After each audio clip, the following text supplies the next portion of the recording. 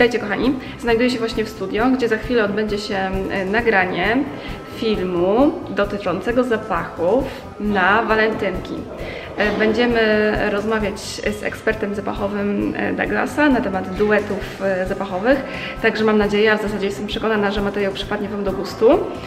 Natomiast póki co chciałabym Wam pokazać, jak wygląda produkcja takiego filmu od zaplecza. Mam nadzieję, że spodoba Wam się taki vlog, ponieważ jeszcze tego typu materiału na moim kanale nie było.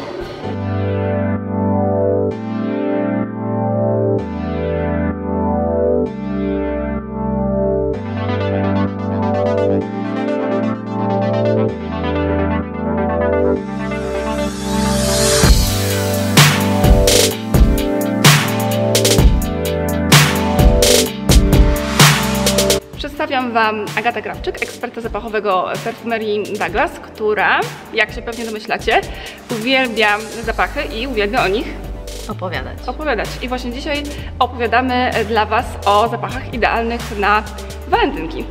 Tak, bo to super czas i fajnie byłoby jakiś zapach kolejny dostać. Myślę, że ich nigdy za mało. Tak, zawsze jest fajnie dostać nowy zapach i każda okazja ku temu jest fantastyczna. Jasne.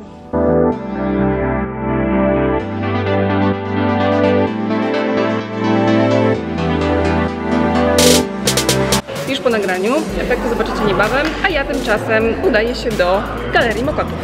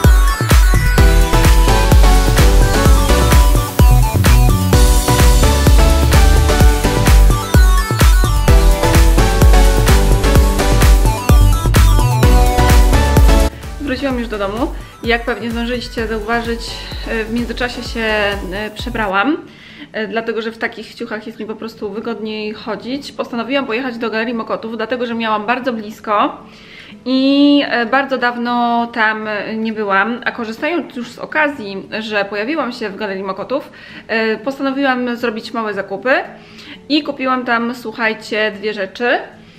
Pierwszą rzeczą jest wodoodporna maskara marki MAC i teraz taka ciekawostka, to jest pierwsza, słuchajcie, w moim życiu rzecz firmy MAC, jaką sobie kupuję, także jestem bardzo ciekawa, czy się sprawdzi.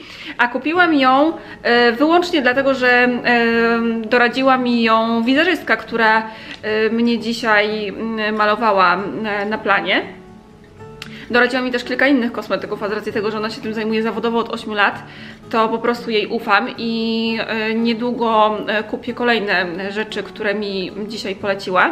Ja oczywiście tę maskarę Wam podlinkuję, żebyście mogli sobie ją zobaczyć. Ona ma bardzo ciekawą budowę, ponieważ ma dwie szczoteczki. Pokazywałam to na snapie. Tutaj nie będę pokazywać, może innym razem, ponieważ mam po prostu jedną rękę wolną, także to jest niemożliwe. A drugą rzeczą, jaką kupiłam, to jest rzecz, na którą czaiłam się już bardzo, bardzo długo, ale wciąż nie mogłam jej kupić, bo chodzi mi tutaj o rajstopy marki Wolford. Ta marka jest uważana za jedną z najlepszych marek na świecie, jeżeli chodzi o produkcję rajstop. I byłam bardzo ciekawa, jakie tak naprawdę są te rajstopy, ponieważ słyszałam o nich mnóstwo dobrego, a niestety jest olbrzymi problem ze zdobyciem tych rajstop w Polsce. W Warszawie jest tylko jeden taki autoryzowany butik, właśnie w Galerii Mokotów, w której, jeszcze raz powtarzam, bardzo rzadko bywam, także dzisiaj skorzystałam z okazji i kupiłam sobie w końcu te rajstopy. Kosztowały, słuchajcie, jeśli jesteście ciekawi, 135 zł, taki jeden egzemplarz, także jestem ciekawa, czy się sprawdzi. I jeszcze nie powiedziałam Wam, ile kosztowała maskara. Maskara kosztowała 100 zł. Żebym nie zapomniała, bo prawie to zrobiłam, dostałam, słuchajcie, wychodząc z planu dzisiaj filmowego, perfumy jeszcze w prezencie od przedstawicielki marki Douglas. Mogłam sobie wybrać, więc wybrałam takie, które mi pasują do koszuli. Żartuję sobie oczywiście, ale mam tutaj na myśli najnowszą wersję zapachu Trezor wodę toaletową, właśnie z tego roku, La Nuit. Ja już sobie sprawdzałam wcześniej ten zapach. Widzicie też, że tutaj ma taki wzór, znaczy napisany pismem dla niewidomych, tak samo jak w La Vie Belle, to taka ciekawostka. Natomiast ten zapach mi się po prostu podobał najbardziej i poprosiłam o niego, także naprawdę bardzo miły gest. I jest jeszcze jedna rzecz, o której muszę Wam dzisiaj powiedzieć. Otóż w końcu przyszedł mój ukochany, długo wyczekiwany, nowy laptop MacBook Pro, na którego czekałam bardzo, bardzo długo. Także jestem niesamowicie, słuchajcie, zadowolona. I w związku z tym, co mówiłam wcześniej na snapie, postanowiłam sprzedać swojego starego laptopa. I słuchajcie, byłam bardzo ciekawa, ile czasu mi to zajmie. I wyobraźcie sobie, że sprzedawałam mojego MacBooka 5 minut. Dokładnie tyle zajęło mi sprzedanie go na snapie. Po tych 5 minutach otrzymałam kolejnych kilkadziesiąt wiadomości. Także słuchajcie, ekspresowo sprzedaję różne rzeczy. Niedawno, część z Was pewnie pamięta, sprzedawałam iPhone'a i jego też sprzedałam w 5 minut, a jeszcze wcześniej sprzedawałam swój stary odkurzacz. I słuchajcie, w pół godziny się sprzedał. Także śmieję się, że mogłabym sprzedać dosłownie wszystko. Także tak to właśnie wygląda. Nie powiem Wam dzisiaj, jaki to jest dokładnie model MacBooka, ponieważ, tak jak powiedziałam, zrobię odrębny haul technologiczny. Zdaje się, że już chyba wszystkie rzeczy do mnie doszły, o których chciałabym Wam opowiedzieć, więc w najbliższym czasie możecie się spodziewać takiego materiału. Oczywiście w dalszym ciągu czekam na Wasze typy kosmetyków dla mnie, jeśli macie jakieś, bo to, że kupiłam tę maskarę Maca, nie oznacza, że nie kupię kilku kolejnych. Bo raczej nastawiam się na to, że kupię właśnie jeszcze dwie, trzy i tak samo z podkładami i tak dalej. Także bardzo Was proszę, jeśli macie jakieś ulubione kosmetyki godne uwagi, to dajcie mi proszę znać w komentarzach. Cały czas robię research i cały czas czekam na Wasze informacje. Póki co muszę się z Wami pożegnać, ponieważ jestem bardzo zmęczona, dlatego że nie spałam całą noc, także musicie mi to wybaczyć.